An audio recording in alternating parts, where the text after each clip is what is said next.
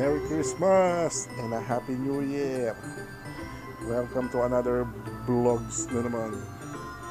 And today, hindi ko na patatagalin to at ituturo ko sa inyo kung paano mag-install ng Atmosphere CFW sa inyong Nintendo Switch. So, simulan na natin. Unang natin gagawin is tatanggalin natin ang SD card. Ito, nakatanggal na ang SD card ng ating Nintendo Switch. Ito nga pala ay 2.6 GB. So ilalagay natin dito sa ating card reader para installan ng mga files na kailangan natin sa ating Atmosphere. Yan, lagay natin dito sa card reader. Syempre, sasaksak natin to, hindi naman sa Betamax o sa VHS, kundi sa computer. So, isaksak na natin to. So, nandito na tayo ngayon mga kamema sa ating computer. So, i-installan natin yung SD card ng mga kailangan na files para sa Atmosphere CFW. So, dito tayo mag-download dito sa site na to na ilalagay ko na lang sa description para mapuntahan nyo. So mula dito guys, kayo na lang mamili kung anong setup o mga gusto nyong files para sa inyong SD card. Lagyan nyo lang ng check yung mga box ng mga kailangan nyong mga files para sa Atmosphere. Yan, i-check nyo lang lahat. Pag na-check nyo lang lahat, pwede nyo na siyang i-download. So yan ang mga napili kong files na mga gagamitin ko at kailangan ko. So yan, chinek ko lahat ng box. Yan. So ita-download ko yan.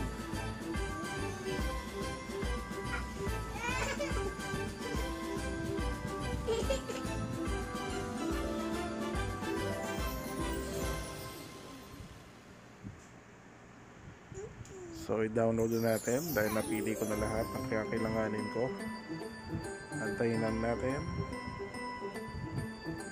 So yan, nagda-download na. Ika-cancel ko na lang pala dahil na-download ko na yan. Pinakita ko lang sa inyo kung paano. So ito na siya, yan. Sa desktop na yung folder. Ang gagawin ko na lang is ika-copy ko lahat ng files at ililipat ko sa SD card. So punta tayo dito sa SD, copy natin lahat yan, copy and then paste sa SD card. Antayin lang natin.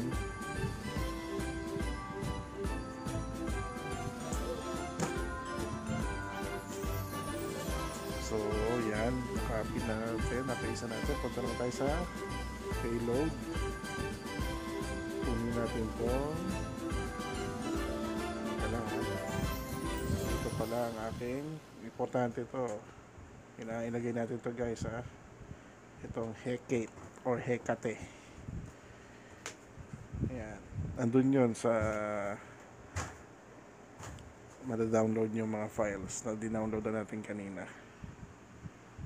So yan, paste natin dito. So i-remove na natin tong SD card natin at ibalik na natin sa ating Nintendo Switch. Yan. So yan, ibabalik ko na tong SD card sa ating Nintendo Switch.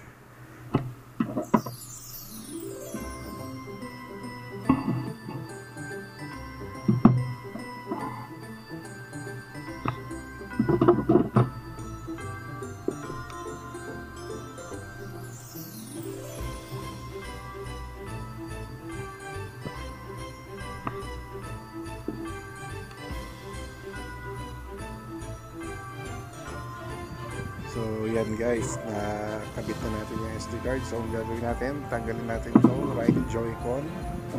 And then syempre alam naman ng ito ang gagamitin natin. Alam na nilang lahat ito. Alam nilang lahat kung ano ito. Ito ang NS Atmosphere Injector, Payload Injector. So i-inject natin ito sa ating Nintendo Switch. So So ito yung kanyang jig. Pasok natin ito sa right Joy-Con. Ayan. Pasok natin. Ayan. So ito injector. On natin. On. Ayan. Buksan natin. Ayan. Isaksak na natin. Sabay. Volume up and power. Sabay. Ayan. Ayan. Okay. Dito na tayo.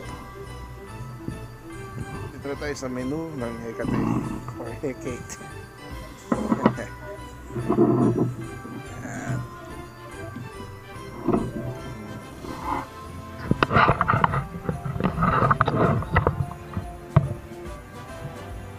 Ayan. 5.3.4. So updated ang Hekate or Hekate.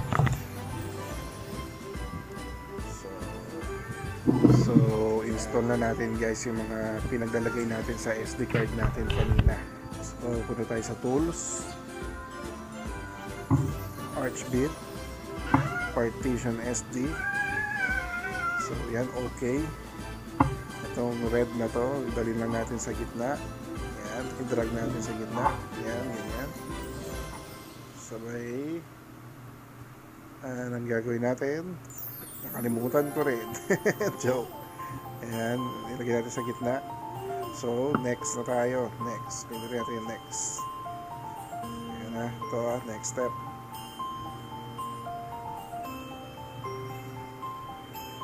So, start.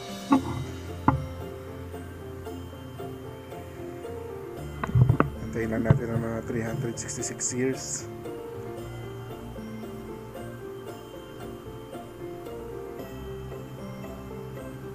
Okay, done na. Okay na natin siya. So, ang gagawin natin susunod, ano nga ba? Close. And then, punta tayo sa home.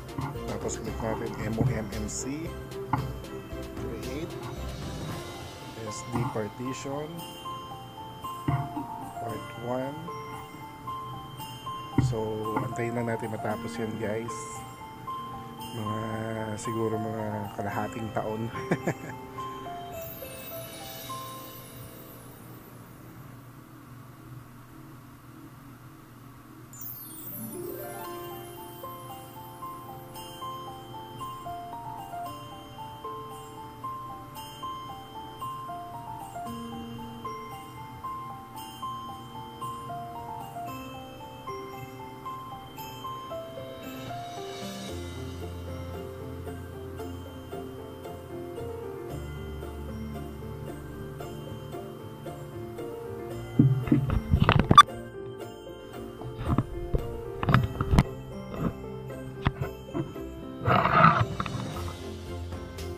So yun guys, 100% na.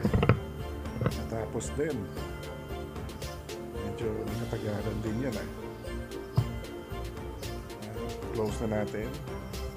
Close. Punta na tayo sa ating yan na, enable na ang ating emummc. So close na natin to. Click natin yung launch. Click natin ang launch. Sabay click natin itong sa gitna.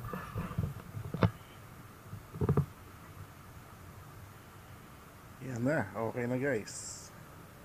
Pasok na tayo sa ating atmosphere. Yan. Congratulations. Na CFW mo na ang iyong Nintendo Switch.